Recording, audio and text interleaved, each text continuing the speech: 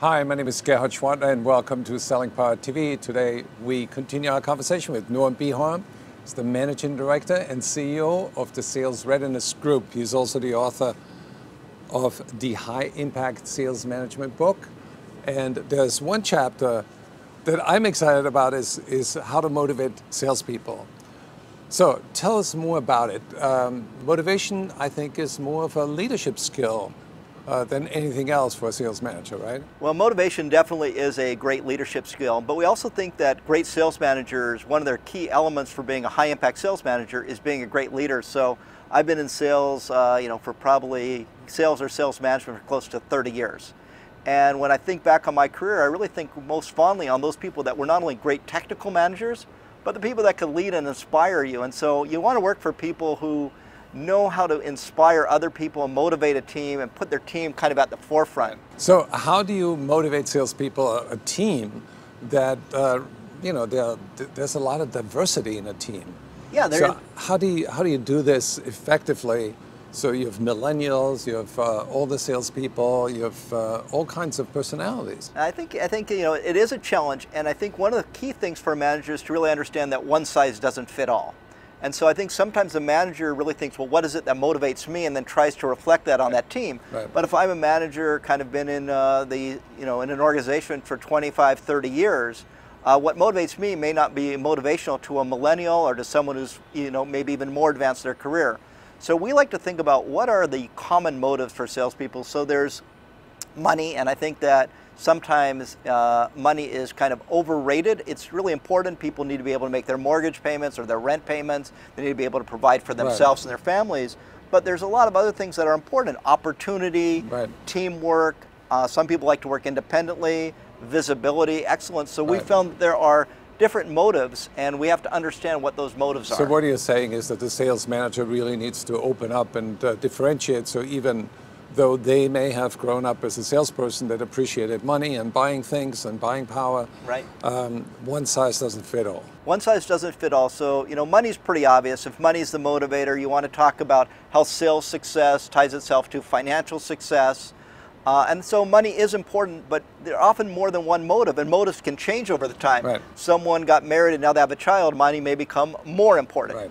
Opportunity is also important. Some people are really looking for sales as a way to advance their careers, so being able to tie how success has led to success for others in sales and the opportunities that are available. Some people love being a part of a team. I think particularly for millennials, if you think about the whole glue behind social networks is the ability to connect with others. So people sometimes thrive on teamwork, so you have team goals. Right. Other people are lone wolves, they want to be independent, so they have to be managed differently. Right. I will say one caution as it relates to independence. The autonomy has to be earned. You don't want to just take a new salesperson and kind of put them out there on their own and say, oh, you can be totally independent. They have to earn that trust. Right. So what is the secret sauce for uncovering the motives of a salesperson? So I think the first thing is really observing them, and that could be if you have an inside sales team, kind of listening to their conversations, maybe hearing kind of the conversation in the coffee room, kind of what's important to them, seeing what's kind of going on in their lives. And then when you have your, your coaching sessions, or you're just kind of talking with them over a cup of coffee, start asking them, say, oh, well, what would you like to achieve, in the course of your career if you're talking to a millennial, and start understanding. Someone who's a little bit more advanced, hey, you and I both been in this for a long time. As you kind of think about, going forward, what is it that you really want to accomplish? What's important to you? And so I think it's a combination of observing and listening and just having very authentic conversation. Right. So what if in the authentic conversation it comes out that the salesperson, for one reason or another, is demotivated?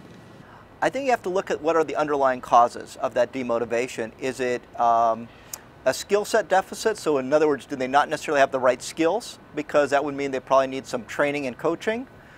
Is it an attitude issue? If it's an attitude issue, they may need some performance counseling.